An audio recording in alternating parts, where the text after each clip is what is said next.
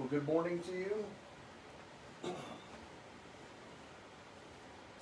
I see we have a few that are tuning in. We'll wait just another minute or two and then we'll get started.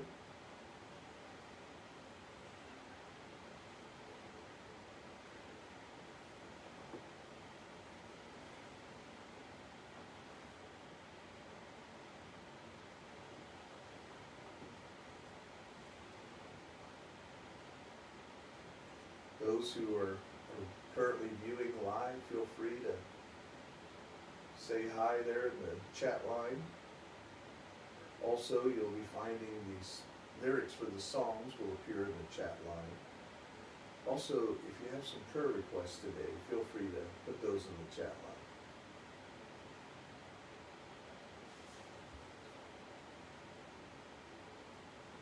line. All right, you see Tyler there. Hey Tyler, it says I can bring you on camera. Would you like me to do that? Hi Claudia.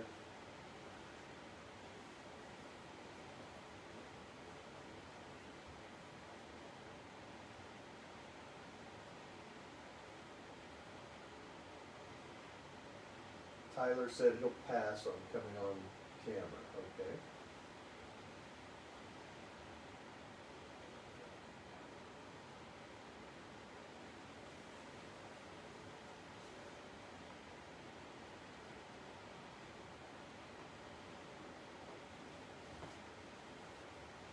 Hi Karen, Russell, Kathleen.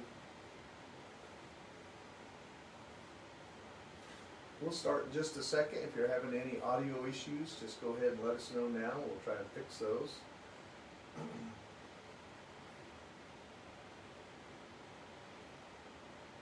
Hi Gary, Sue-Ann, children.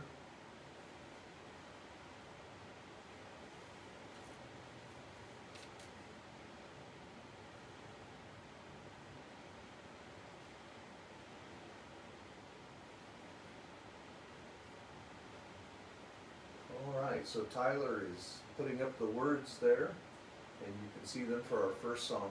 We just want to welcome you first of all. And if you're wondering why are we watching this online instead of meeting together, well, we had a kind of a strange gathering of events, and one was we have quite a bit of sickness. Then we also have some COVID sickness. Then we also have some folks who had planned to be gone, who are pretty key to our production of streaming and Sunday morning worship. So with all that mixed together, excuse me, with all that mixed together, it just seemed like maybe this would be a good week to take 1 week off from meeting in face-to-face, use the technology that we know how to use from, I don't know, a year and a half or 3/4 ago. And so we will. And so we invite you to just join in today, send your encouragements and your prayer requests via the chat line, and also we'll be singing together as well as sharing from the Word. So looking over here, we'll see if there's anything else. Oh, yes, Sue-Ann, good morning to you. Yeah. So if you have any other things, go ahead and send it through the chat line. If it's something that's not working, feel free to text Kay's phone. That will work as well. So, all right. I think it's be a good time to start with a song, and then we'll see if any prayer requests have come in since then. And Tyler's got the lyrics there. You can see them by clicking on his chat contribution there. So, here I am to worship. And I pray that's what we're really here for as we give worth to God. Now, Kay and I have sang this song many times over many years. And I think Mr. Tim Hughes from I think the UK has done a wonderful job of bringing us a vehicle to come to a place of thinking of God in the right way as we give worth to Him. Now, you probably have heard this story a few times from us. There was a time where Kay and I were asked to sing many years ago in another church, and we were just fine with that. And then also we were asked, would you sing and play during the offering? And we said, well, we're fine. Oh, excuse me, communion. Yes, thank you. Communion. And we were fine with that. And then we started singing, and we noticed that the communion was meaningful, but conducted a little different than what we normally have. And so, as the pastor had communion and we were singing, we sang through the first verse and I assume the second, what have you, we realized that the communion wasn't the whole congregation at once. And so individuals or couples or families would come up to the front of the church and the pastor would have communion with every single one of them, meaning each little group. And so now we're running out of verses and we're trying to figure out how to repeat this and how to make it meaningful, and not sure how to do an instrumental to this just yet. And so anyway, it was kind of a funny story that we tend to remember.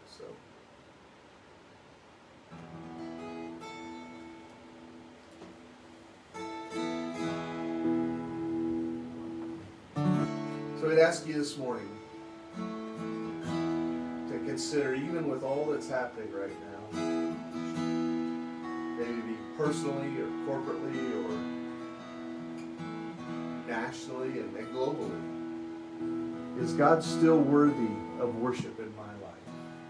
Is he still the one that I can trust to say, I give you worth, and you are the one I should follow? Not my own way, not the ways of others, but you. Let's sing together.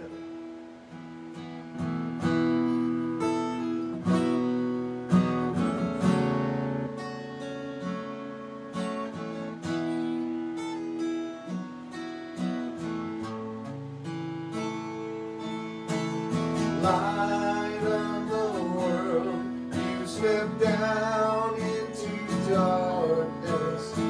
Open my eyes, let me see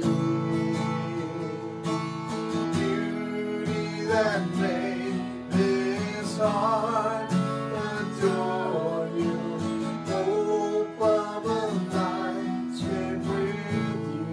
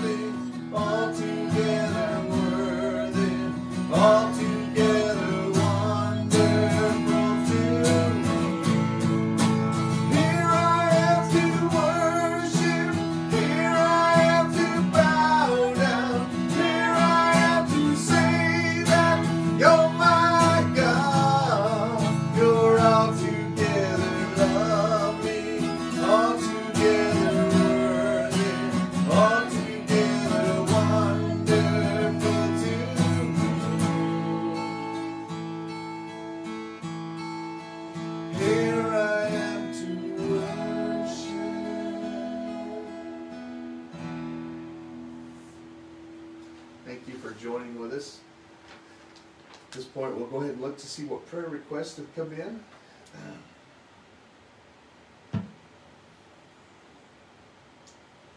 Hey, James, how are you doing? Praying for Joella. You got it, James. And other prayer requests. If I missed one, I'm sorry for that. I'm looking. Yeah, as you have prayer requests, feel free to send those in. And we have a few that we could share with you as well. And hi, Wes Goddard, all the way from Paraguay. Look at you. And so we'll say hello to Wes. I said, how's your rising? So we'll see what he says back. He'll probably say something like, Epuan, do vale jawa, get up you worthless dog, or something silly. Oh, he hasn't replied yet. Okay, hi Wes. So any prayer requests that you have, we'll just watch for this and we'll put those up. So we'll share a few. One is Joella is currently still in the hospital, and James, elaborate as you will, but has had surgery, has a revision of that surgery again this last week, and now is still in recovery. We have multiple folks who are dealing with COVID and are seemingly recovering, but others are sick from that or something else, and so let's pray for Joyce and Dewey and Sue Ann and others who are currently ill right now.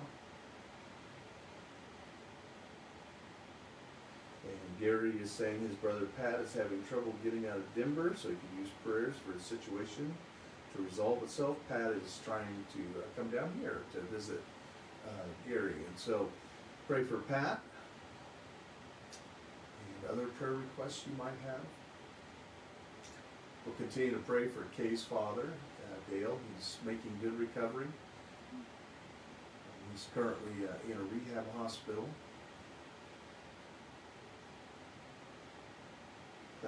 Wesley just heard the greeting. Okay. Other requests for you?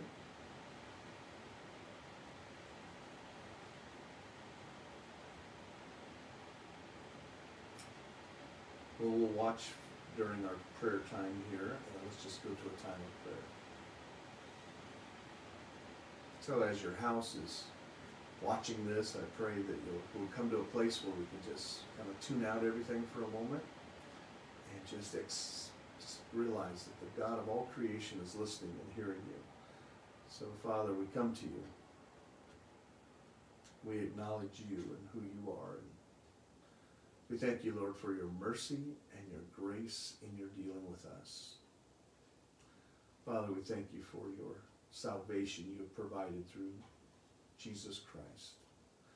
And Lord, I thank you for the grace that you continually show us.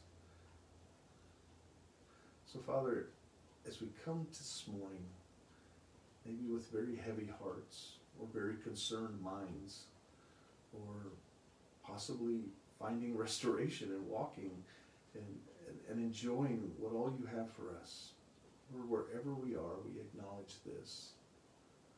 You are the one in charge of all. You are in heaven. You are holy. Even your name is a holy thing, even though it's used so unholy by some.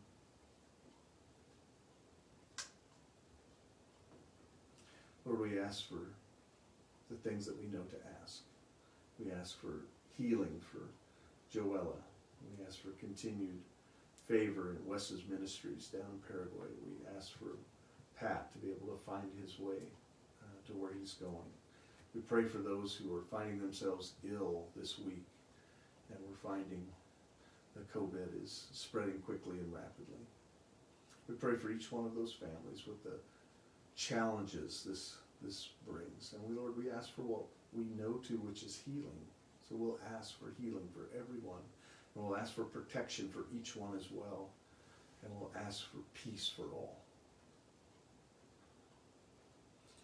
Lord, we ask that your will be done by us as you gather and send us out, that we would be listening to you by obeying your word, hearing the Holy Spirit, and doing your will, just as it's done in heaven at all times.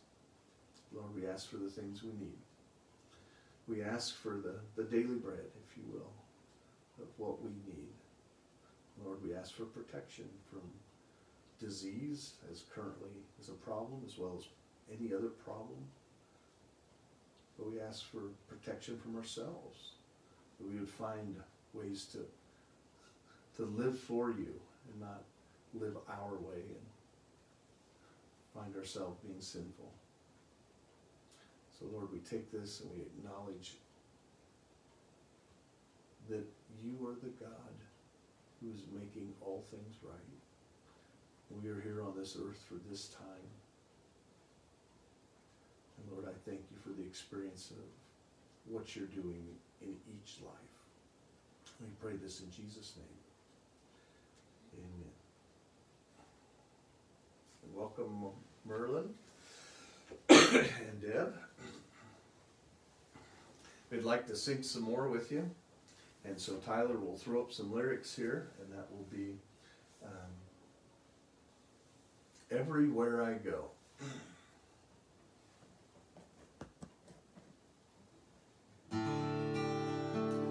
So many have heard the story before, as Kay and I were at a worship conference, and we probably heard this song, I would assume.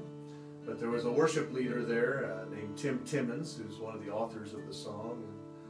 And he just shared a very powerful testimony in a very, I don't know how to say it, just very natural, normal way of his struggle, which was with inoperable brain cancer.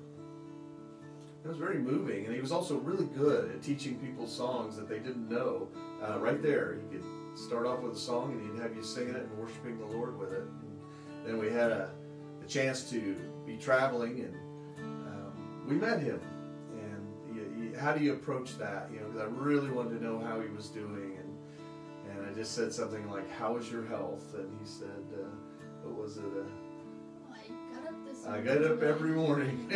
And I think the indication is he still has cancer, and it's still inoperable, but here he is, even some years down the road, he's still going. And I thought, what an attitude, that he didn't let that be the defeating factor. He says, as his song will say, "Everywhere I go." So let's sing together. Everywhere I go on this road high and low, where I go with you. Oh, I won't be afraid, this my hope, come what may. Where I go with you. There's a city that calls me by name. There's a city that calls me by name. Yes, as I run in this race, I am cheered by the saints. There's a city that calls me by name. There's a future that runs through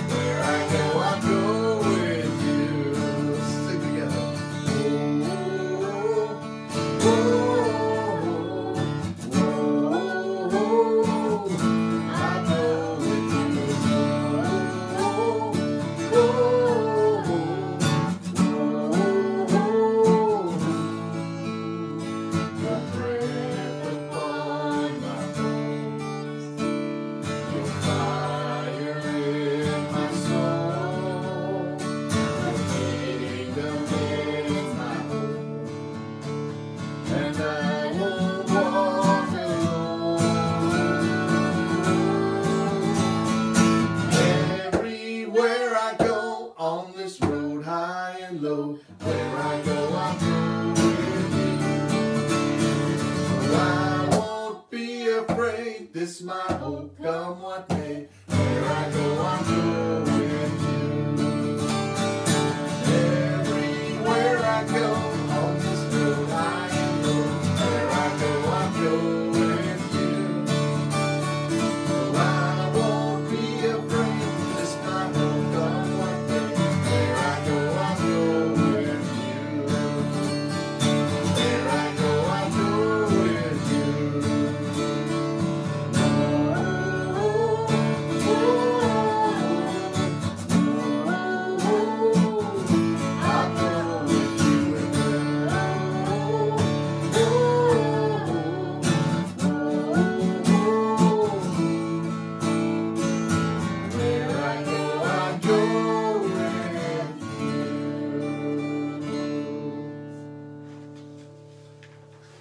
So we move to our next song, Beautiful One. And we think about that as if it wasn't the way that we tend to see it sometimes on earth. This is hard. We are in a relationship with the God of all creation, the one who's made everything. Let's sing together, Beautiful One.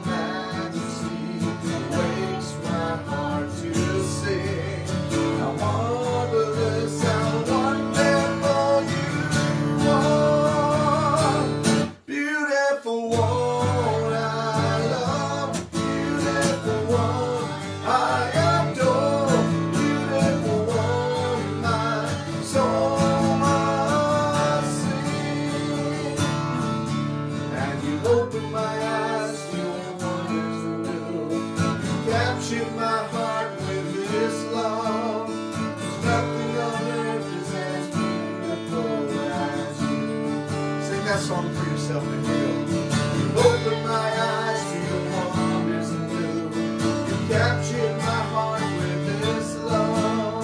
There's nothing on earth that's as beautiful as you. Beautiful one I love, beautiful one I adore, beautiful one my soul must sing.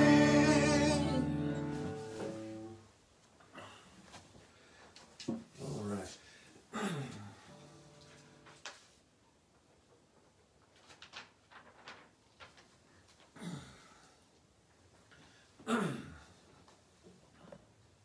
As we continue in singing, let's just acknowledge what a good God that we serve and know. As today in the sermon we'll talk about husbands and wives. And I think as we also look to the term father, no, it's so much more than even what earthly fathers in their best intentions could even accomplish. So let's sing of a good, good father.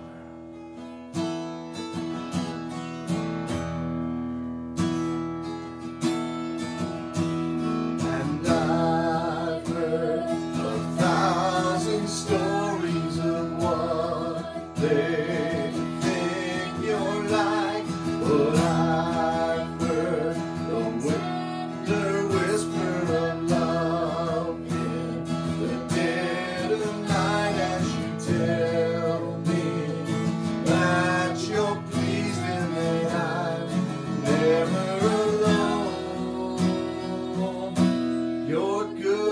good Father. It's who you are. It's who you are. It's who you are, and I'm loved by you. It's who I am. It's who I am. And I've seen many searching for answers far and wide, but I know we're all searching for answers. Only you provide us. Know just what to see with me. Say a word, you're good, good Father. It's who you are. It's who you are. It's who you are, and I'm loved by you. It's who I am. It's who I am. It's who I am. You're good, good Father. It's who I are. It's who you are. It's who you are, and I'm loved by you. You're who I am. It's who I am. It's who I am. You are perfect in all of your ways. You're perfect in all of your ways. You're perfect in all of your ways to us. Let's say it again. You're perfect in all of your ways. You're perfect in all of your ways. You're perfect in all of your ways to us.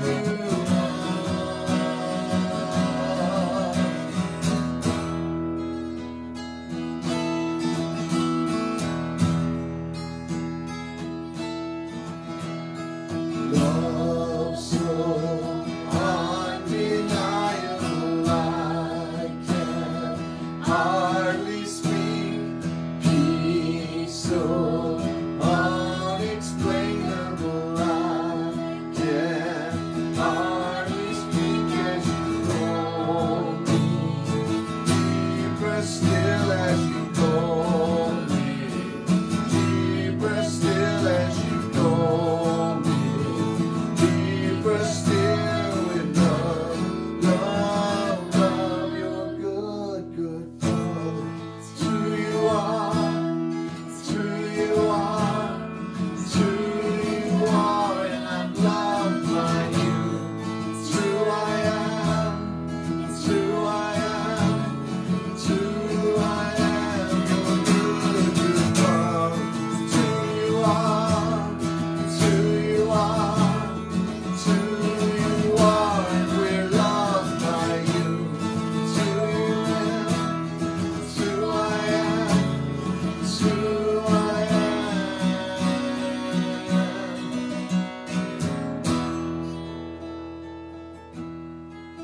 Just take a moment and kind of think about that. The person you are is a person who is loved by the God of all things, the God of all love, the God of all creation, the God of everything. That's who you are. Let's sing and pray to God that, Father, we accept who we are, and we take that as the privilege and the exalted place that you have loved us.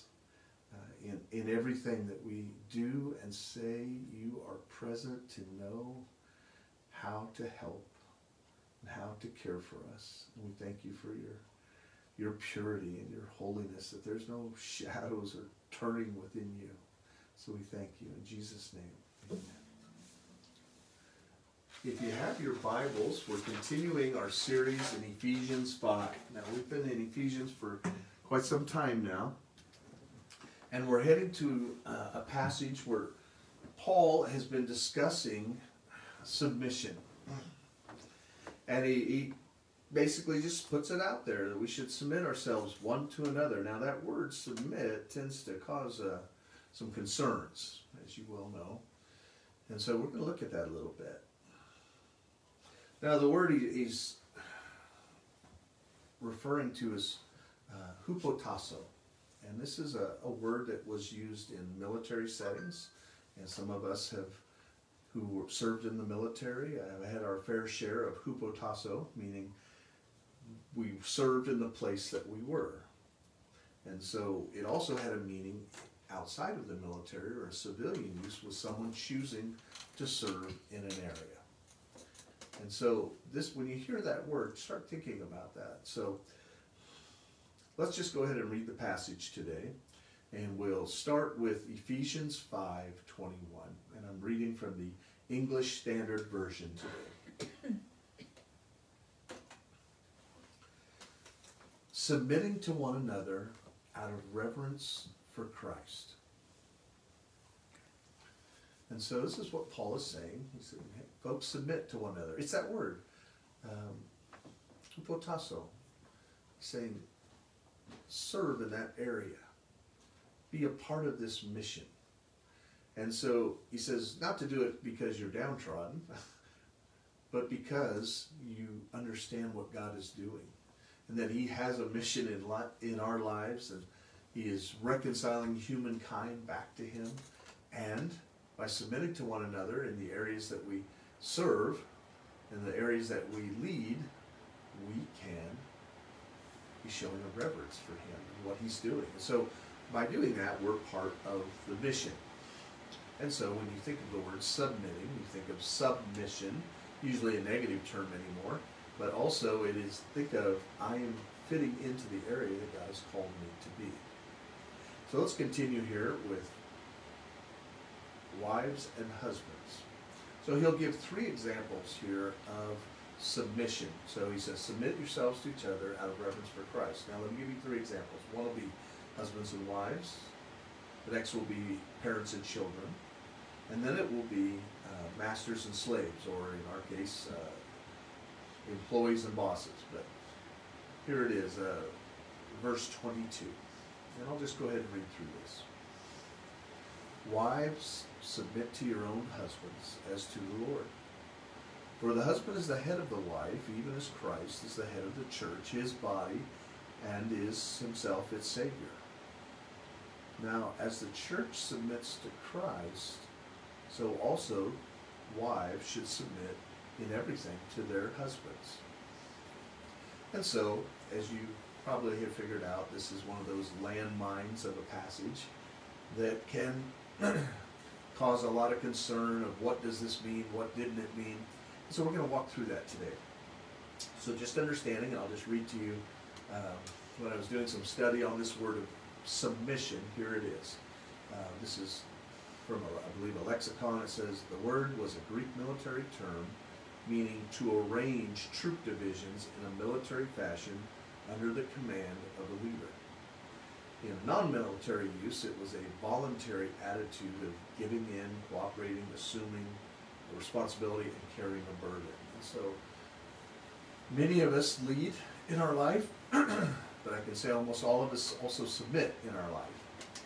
And so it's not that it's a class of people, it's a mission that we're on. So I want to use that word, hupotasso. We're going to go back to Luke chapter 2. So go ahead and turn there if you would. We're going to see a use of the word. Now I want to go ahead and read the story so we kind of get the full context of it. Because sometimes I think when you hear that word submit, we think somehow that makes us downtrodden. And in this case, as he says, wives, submit to your husband, some might even consider that it's saying, well, you're downtrodden by your husband. Well, we're going to look at that term, and we're going to see how it's used in Scripture. We'll let the Scriptures do the preaching today, because they're going to be a lot better than I am. So I assume you're in Luke 2 now. We're in verse 41. Now, we just came out of a Christmas season, and we've been studying in Luke 2, and we pretty much just left off about where this starts. And so here is Jesus, who is now a boy, no longer the infant, he is a boy. And they would make these trips or pilgrimages down to Jerusalem for certain Jewish religious rites, and that's what's happened here. And so we don't know exactly how old he is, but he's certainly walking, talking, moving around, doing his thing, expressing himself, listening. And so we guess I would assume he's in that 8 to 12 range, somewhere in there. And so here he is, verse 41. Now his parents went to Jerusalem every year. So Mary and Joseph, Jesus, and as there were other children in the family, they would have went, I assume. Now his parents went to Jerusalem every year at the feast of the Passover. And when he was 12, okay, there we have the age, all right. And when he was 12 years old, they went up according to custom. And when the feast was ended, as they were returning, the boy Jesus stayed behind in Jerusalem. His parents did not know it, but supposing him to be in the group, that they went a day's journey. But then they began to search for him among their relatives and acquaintances. And when they did not find him, they returned to Jerusalem searching for him. Okay, now Jerusalem is a very large city. And these folks are coming down from Galilee, and they're coming with a group, and they head back up to Galilee, and where's Jesus? Well, they just figure he's with somebody else in our group. And we find out he's not. And so they head back down there. You can imagine this frantic feeling in their hearts that, where is our son? After, verse 46, after 3 days, okay, I would say, if you've lost any child that was under your care for 3 minutes in a Walmart, you know the terror. And so imagine 3 days in a very, very large city that would have been full of all kinds of folks. But after 3 days. So start thinking of the angst or the anxiousness that would be going on inside them to know that here they have been searching for 3 days. Yeah, we don't know about the search. We can guess how it went down, how one of them probably found somebody at the temple who they could trust and say, hey, can you go and look for him? And can you watch for him? And you can just see how this would go down. So, they find him. Now, much of the time when you find a lost child, you're thinking maybe of all the anxious thoughts you had and how could they do this to me and what have you, but you also are very glad you found him. Let's go ahead and join back with him. After 3 days, they found him in the temple. So he's sitting there in that place of worship. Now, it's interesting, he's not just hanging out there or playing hopscotch or doing whatever kids would do. He's sitting among the teachers. And we don't know all their ages, but they certainly weren't 12. And we can see these wise men who were teaching, and he is sitting among them. Now, if he's 12, I'm wondering if he's even had his bat mitzvah, is even considered an adult according to the Jewish law. Here he is, but he's sitting among them. After 3 days, they found him in the temple, sitting among the teachers, listening to them and asking them questions. And all who heard him were amazed at his understanding and his answers. And when his parents saw him, they were astonished. I'm sure for a couple of reasons. One, we found him. Oh, and two, he's sitting among the teachers. And they're not running him off. His mother said to him, son, why have you treated us so? Behold, your father and I have been searching for you in great distress. Jesus, you know what we've been through. Now his answer is absolutely truthful and is in no way callous, because that's not his nature, or dismissive. He's telling the truth. He said to them, why were you looking for me? Did you not know that I must be in my Father's house? So he gives the answer and he explains, this is where I should be. But mom and dad have a different response. And they did not understand the saying that he spoke to them. Okay, so here it is. You've seen the standoff. Not that this is a sinful standoff at all. They've said, why have you done this? He goes, well, this is where I should be. What? But notice what Jesus does. They did not understand the saying that he spoke to them.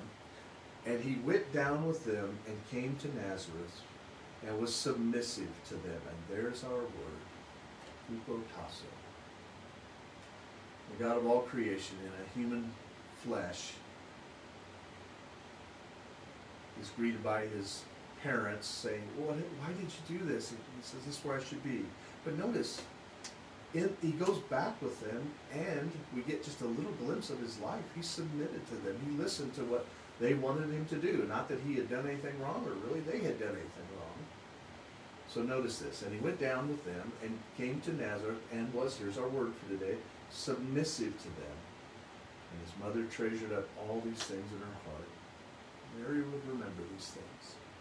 And I'm sure a lot of clarity would come over the years before and after his death and resurrection. And Jesus increased in wisdom and in stature. Yeah, he physically grew. And in favor with God and man. Wouldn't it be fun to have a son or a friend named Jesus, who wasn't just the name Jesus, a common Jewish name. He was sinless and never sinned. We'll see the word used again. If you'd like, you can go to 1 Peter chapter 3.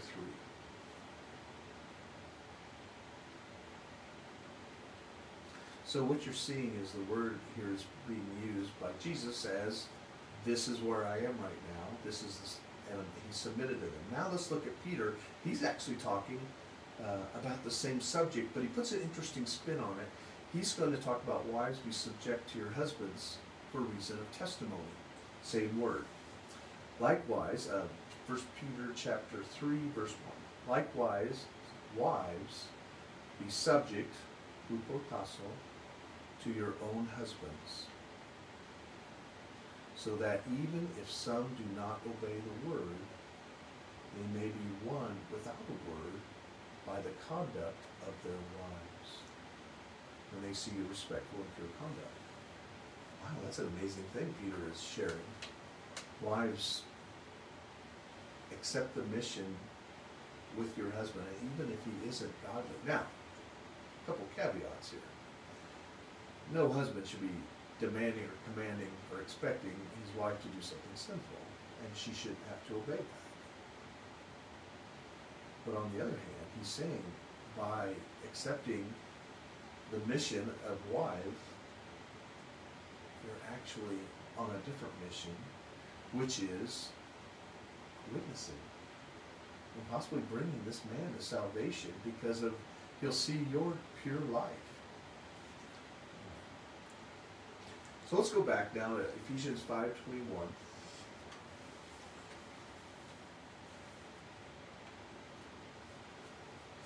Or 5:22, we see it again. Wives, submit to your husbands as to the Lord. Now, there's a couple wrong interpretations that will come from this. And let's just hit a number one. Wrong interpretation. Wife, submit to your own husband as to the Lord. Now, the key there obviously is your own husband. I have no more leadership over other women because they're not my wife. Kay and I are accepting the missions of husband and wife, and there are times that I will be leading, and there's times that I am listening, and there's times I'm learning, but she accepts the mission of submission. Now, if you're not sure, I'm just making it up. There she is. She can tell you for herself. She's still smiling. She doesn't have a rolling pin or frying pan ready to go. So, okay, I think we're all right. So, and everybody can okay. So, this is not one better than another, but each one in a different mission. So, wives, submit to your own husbands as to the Lord. Now, here's the wrong interpretation. Submit to your husband, wrong interpretation now. Submit to your husband as if he were God. Well, that's what it says, right? Submit to your own husbands as to the Lord. That is so wrong. And any man who would force that issue is just being petty and a tyrant. That is not what it's saying at all. That, well, you should submit to God, so you ought to be submitting to me. Okay. Understand, we're two people working together, and we'll look a little more at that relationship here in a moment. But as she is submitting to God, she will be fulfilling that mission. And Ladies, if you think it's coming down hard on you, wait till next week for guys. And we have a mission that is totally sacrificial. It's like Christ's mission for the church. So, next, wrong interpretation. Okay, the first one was wrong interpretation. Submit to your husband as if he were God. Wrong. Next, wrong interpretation. If he does what I think the Lord wants, or possibly what I want, then I will submit to him. Wrong. Okay. And First Peter shares with that. And so it can be this. Well, he may be my husband, but he's not. I'm not so sure that. I'm not sure he's doing what the Lord wants, so I don't have to submit to him. Or I don't think he may be doing that, but he's not doing it the way I want, so I still don't have to submit to him. Both wrong. So to review, wrong interpretation 1, submit to your husband as if he were God. Wrong. Wrong interpretation 2. Number 2. Excuse me. If he does what I think the Lord wants, or possibly what I want, then I'll submit to him. Wrong. Submission is easy when we are in agreement, isn't it? So in the church, when we're all working towards the same thing, it's easy to submit one to another. And in marriages, when it's all going right and we're in agreement on something, submission is easy. And it should be. It's when there's a difference. Or a decision is unpopular, even if it is a good decision. And that's where we have to choose to be in the mission that we are. This is where I am placed. This is how I submit. And so, if we're living godly, following God's word, living by the Spirit, submission, in whatever submission it will be, or in the man's case, sacrificial living, it will be much easier. But in conflict, we have to choose, do I submit to this or not? Now, some of us have served in the military, and so I can think of some of the evolutions I was involved in, these great big things where planes are flying, boats are here, helicopters are there, troops are doing this, I'm on a ship, and my job was whatever was assigned for the day, and I had to do that, and I had to do it well, or it would inhibit what's going on. But in the grand scheme of things, my job was actually a very small part. And there were certainly plenty of people above me that I had to submit to. And so it was an important job, even though it was a part of a very large job. And some of us who have worked in emergency services or public safety, it's the same way. My job might seem small, but it's very important that I submit to my leaders and do that job. Does that mean that I can't ask questions? Of course not. Does that mean that I can't offer ideas? Of course not. And all those things should be happening in a marriage as well. Moving on here. So the key in the wife's submission to her husband, it's to submit to God and accept his or God's mission, and then her subset of the mission. Now ladies, don't worry. The directives for the husband are coming up. Is to love his wife with a sacrificial, nurturing love as Christ loves the church. And so it's not, this week we're going to beat on the ladies and tell them to start paying attention to their husbands. That's not what it's saying. It's saying submit to your husband. And husbands, guess what? You even give your life for your wife, as Christ did for the church. All right. Verse 23. For the husband is the head of the wife, even as Christ is the head of the church. So we're in Ephesians 5:23. For the husband is the head of the wife, even as Christ is the head of the church, his body, and is himself its Savior. You say, well, why does it have to be that way? Why is it that the husband is the leader and the wife is submitting to him? I think we'll do well to go way back to Genesis. Let's go back to Genesis 3:16. Now, while you're going there, let me give you some backstory, and you probably know it. Adam and Eve are living in the Garden of Eden. That's perfect. It's beautiful, and they're innocent. They don't know anything about sin or anything like that. And no animal eats another animal. They just live off the garden, and the humans do too. And things just grow, and they tend them, but it's like a joy of tending them. Now, most of my days in the garden growing up were fighting with goat-head sandburs, whereas sometimes as a grown-up I've done a little gardening, and when it wasn't just flat-out labor, it was actually kind of a joy to just tend it.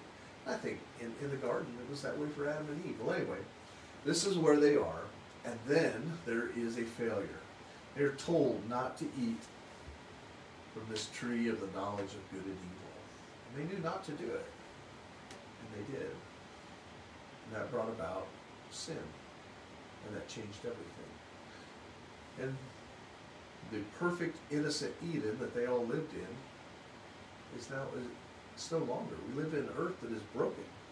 And it, as the Bible says, moans and groans as a woman in childbirth. It goes through stuff.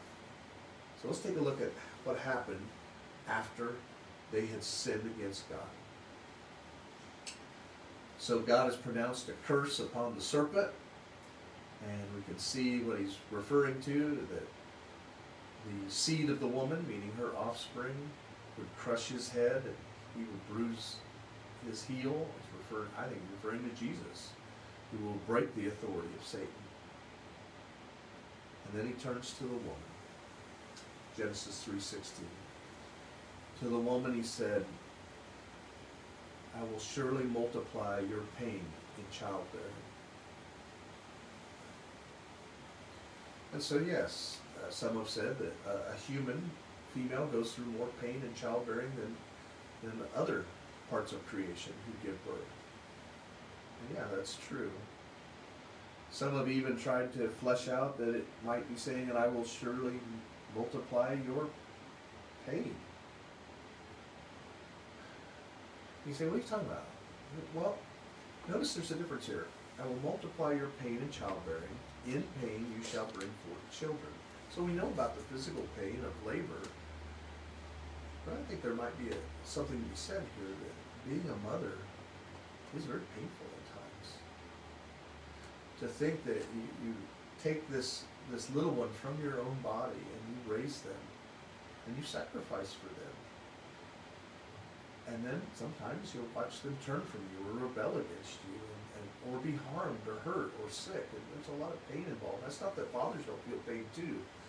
But from my observation, and we'll just leave it at that, there is a relationship of mother that involves a lot of pain, especially just the sacrifice of living as she cares for her children. So I will surely multiply your pain in childbearing, and in pain you shall bring forth children.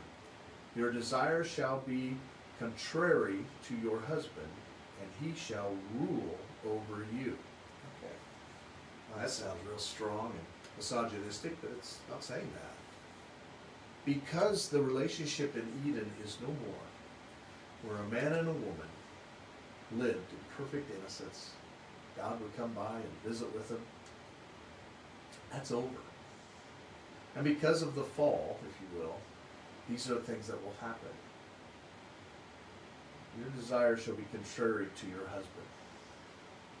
There will be difficulties between you. Now, you may have a translation that says your desire will be to your husband. So you say, where are you getting that contrary part? Well, it's part of the English Standard Version. It's okay if you have that, because we can see how the word is used here in another passage, very close to this one. So they went out, and we'll see more of what happens to Adam here in a bit. But she's told that your desire will be contrary to your husband, and he shall rule over you. And I think that's the trial of men and women, isn't it? In a marriage, do I allow him to rule? And on his end, do I rule properly, which is not in domineering or tyrannical displays. It's, I will serve this woman with everything I have and lead her. And so a proper husband isn't ruling over his wife, he's giving growth to his wife. sacrificing for her and caring for her. Let's go take a look at Cain here. So she has children, Abel and Cain, and we know their story a little bit, how they were to bring sacrifices, and Abel brought the suitable sacrifice from his flock. Cain brought a sacrifice of produce from the fields, and it was not the right sacrifice. Now God's going to speak to him here. He's going to use a similar term here, this word of desire. So the translation can be, and your desire shall be contrary to your husband. Here's the word coming up again. And this is why I think it's a strong case that it is not just, oh, my desire. It's desire to be contrary with my husband. All right. Verse 6 of chapter 4. God is so gracious here. He sees the anger, the sin of Cain at not having his sacrifice accepted because he did not offer the proper sacrifice. But God comes to him and shares some wisdom with him. Here's what happens. The Lord said to Cain, why are you angry? Why is your face fallen? If you do well, will you not be accepted? And he would be, with the right sacrifice, Cain. And if you do not do well, here it is. Sin is crouching at the door. I don't know if Cain had really thought what was going to, his next moves. He may have. Maybe God was already knowing that. But God also knew what was, because of who he is, what was coming. And that would be the murder of his brother. But he tells him, he tries to intervene with him, and he says, and if you do not do well, if you do not do well, sin is crouching at the door. Here it is, here's the word. Its desire is contrary to you, but you must rule over it. Now we see that word used, and your desire will be to your husband. This is something that is causing a friction, and this is a part of the fall. And the husband himself, instead of, may have the tendency to want to just rule, or, we'll talk more about this next week, cease to function. You see it all the time. Ladies who, out of no other options, have had to take over and do the husband's job. It's unfortunate, it's sad. And so we'll talk more about that next week, that he can be a tyrant, or he can be the sacrificial leader as Christ was, which is the proper way, or he can just be absent or despondent, so to speak. Let's take a look at Adam's leadership here, because he failed in his leadership, and this is part of the problem. When the serpent came to beguile Eve, Adam went along with this. And so instead of being a good leader and doing what he knew was right, meaning not eat of this fruit, he went along with it. Genesis 2 is where we'll be. We'll just flip back a page there to Genesis 2:15. The Lord God took the man and put him in the Garden of Eden to work it and keep it. And the Lord commanded the man, saying, you may surely eat of every tree of the garden, but of the tree of the knowledge of good and evil you shall not eat. For the day that you eat of it, you shall surely die. And that's why we all die. That is part of the curse of that sin. Now Adam knew, he and his wife, they lived there, it was wonderful, and this is their world. And so, then God said, it is not good that man should be alone. And so here comes Eve on the scene. So think about it. Adam lived there, everything was great, he had these animals, he gave names to them, and God could see he's not complete. And so, then the Lord God said, it is not good that man should be alone. I will make him a helper fit for him. I'm sure he could have used the animals to help him in his business. He could have had the giraffe be a scaffolding if he wanted fruit off a high tree. He could have had, and you can just make this up, let your imagination go wild, because there was no enmity between him or the animals. They all got along. But God could see Adam needs something more than this. And so here's what happened. Verse 19. Now out of the ground the Lord had formed every beast of the field and every bird of the heavens, and brought them to the man to see what he would call them. And whatever the man called every living creature, that was its name. And the man gave names to all the livestock, and to the birds of the heavens, and to every beast of the field. But for Adam there was not found a helper fit for him. So the Lord God caused a deep sleep to fall upon the man, Adam. And while he slept, he took one of his ribs and closed up its place with flesh. And the rib that the Lord had taken from the man he made into woman, and brought her to the man. And then the man said, can you imagine that? He has been with all the animals and everything, I mean, just walking around the garden with them and what have you, and there's that part that's missing. God brings her to him. And here's what he had to say. This at last, it's like there's this, there's something that fits me. I mean, there is a part of me that is missing, and it's here. This at last is bone of my bones and flesh of my flesh. She shall be called woman, because she was taken out of man. Verse 24, therefore a man shall leave his father and his mother and hold fast to his wife, and they shall become one flesh. And that is how God sees the husband and wife relationship. This wonderful thing of two people becoming one flesh before him. Now here's the curse upon Adam. Everything was right. Excuse me. Everything was right, and she is brought to him.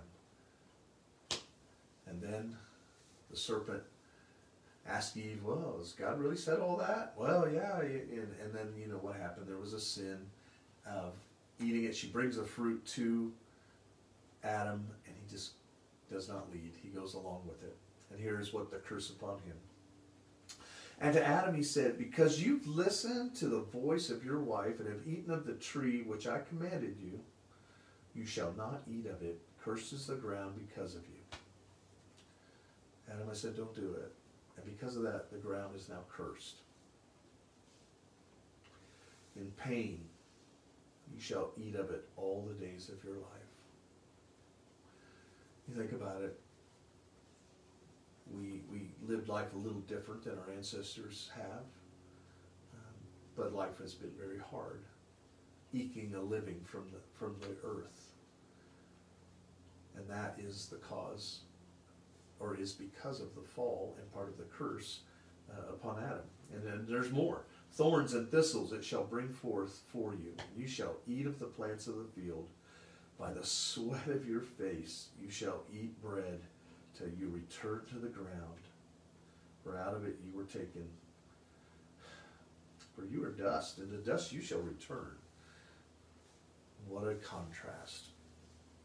So a man and a woman who lived perfect before God in this beautiful, innocent place have sinned. They're cast out. There's a curse upon each one of them and upon the earth itself. And they will return to that earth as dead people. Now, God doesn't leave it there. And I love that God is a God of redemption, and this is the beginning of his story. And he promises a deliverer, and he delivers on that deliverer. And we look back to the event of Christ coming and living the sinless life and being this proper sacrifice for us, and now is resurrected, sitting at the right hand of the Father, making intercession for us. As you follow this, the lesson is really the church is to submit to Christ as well. And so, Paul gives us an example. Wives, submit to your husbands. Take on the mission that is set out for you. And then he will go at length. Husbands, lead like Christ leads. So let's finish up here with verse 24 of Ephesians 5. Now as the church submits to Christ, so also wives should submit in everything to their husbands. Verse 25. Husbands, love your wives. Oh yeah, I love her. Yeah, she's cute. I like her. She's bone by bone, flesh by flesh. No, listen up. Husbands, love your wives as Christ loved the church and gave himself up for her. Yeah. And so you've probably heard of the book as well as the concept of love and respect. And so when women are to respect their husbands, and husbands are to love their wives, and he doesn't feel respected, so he doesn't feel like he should love, and she doesn't feel loved, so she doesn't give respect, and this unfortunate vortex of dysfunction swirls and swirls. But let's start with understanding what Christ is asking here of us. Wives, submit to your husbands.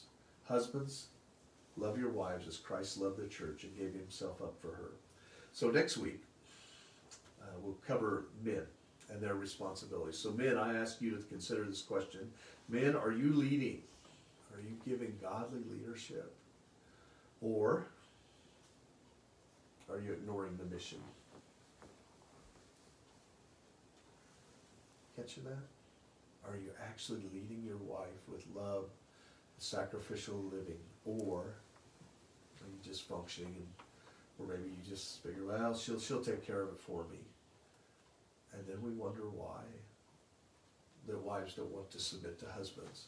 So these are not easy subjects, they're tough subjects, and they certainly hit literally home with all of us. So let's be encouraged that this isn't about dominating women or women choosing to submit to their husbands just because he's finally got it right, the way I think it's right. No, it's a relationship that is a beautiful thing God has created. And so let's consider that as we continue on this journey next week. Let's pray. Father, we come to you with hearts of dysfunction at times. We come to you with missing this mark of giving love and respect to each other. I pray, Lord, that we would see and trust in your way, in what you're doing in creating the husband and wife relationship. And then we use that to see the relationship of Christ for the church. I pray this in Jesus' name. Amen. So I'd like to close with a song as we sing of the blessing that we have in Christ.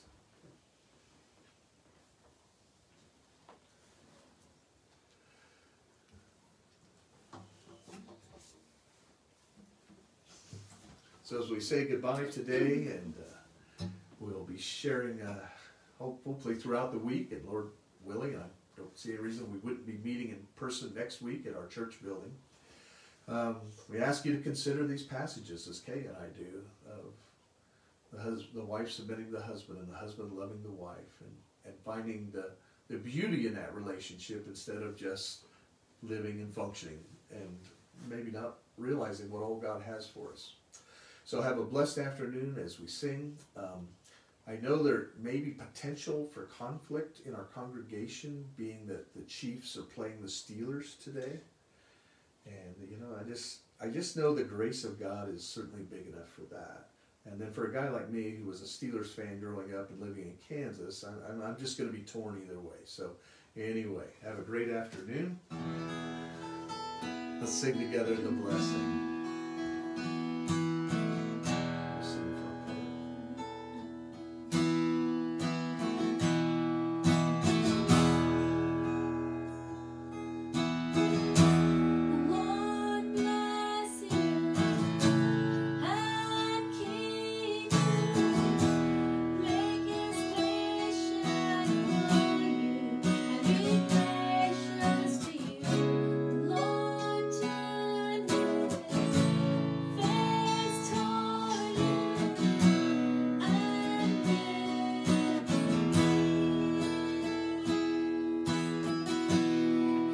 Sing together, shall we? The Lord bless you and keep you, make his face shine upon you, and be gracious to you. The Lord turn his face toward you and give you peace. Sing together. Amen. Amen.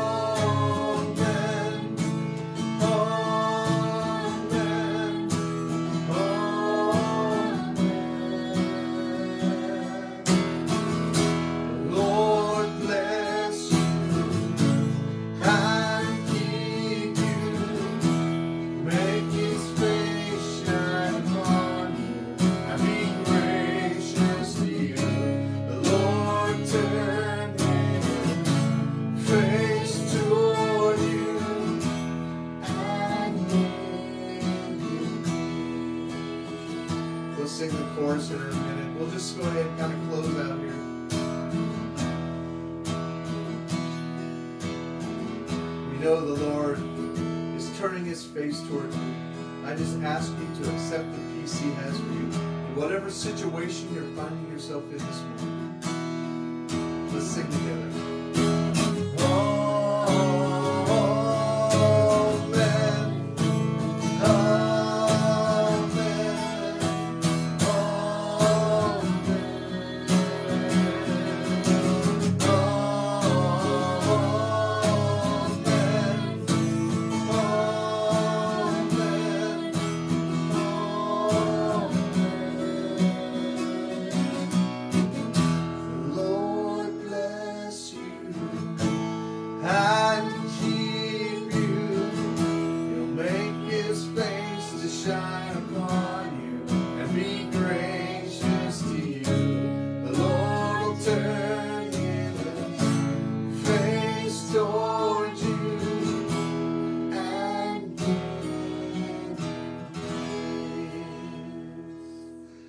Say goodbye to you this morning. We'll see you all, Lord willing, next week in our church building, and we pray that those who are ill will be getting better. And we just want to thank the Lord for what he's doing in our lives, even in this kind of strange time right now. So we'll say goodbye to you now. So bye.